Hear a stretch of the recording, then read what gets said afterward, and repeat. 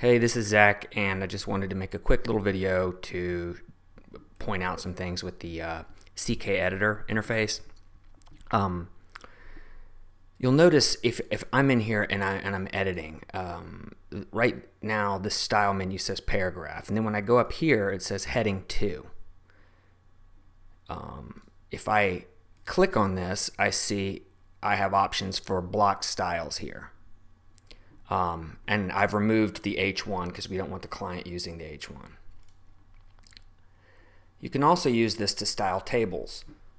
The trick is if you click in the table, you have to click in the table. So you could click in a particular cell, but you can also use this little thing here. And you'll notice that when you have this table clicked, you now have an option to add no border. And what that does is effectively it just removes the border. So, and if you want to return it to how it was, you just click back in the table and choose no border again, and now the border's back. Let's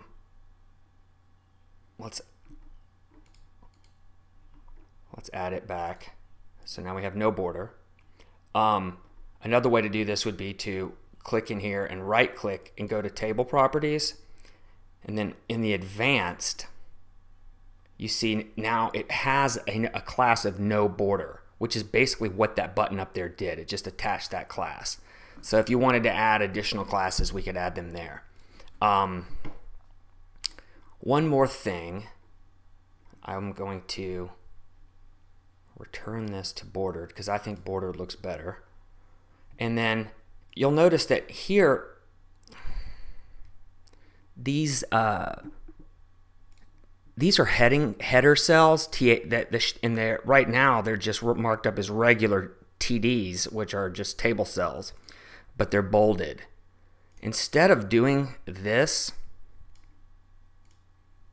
and having, bold headers, it's better to right click on the table and under headers say first row and click OK. And what that'll do is now these are marked up as THs, which have more semantic meaning and already have style built into them.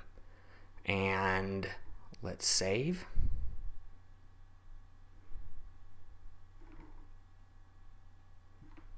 There.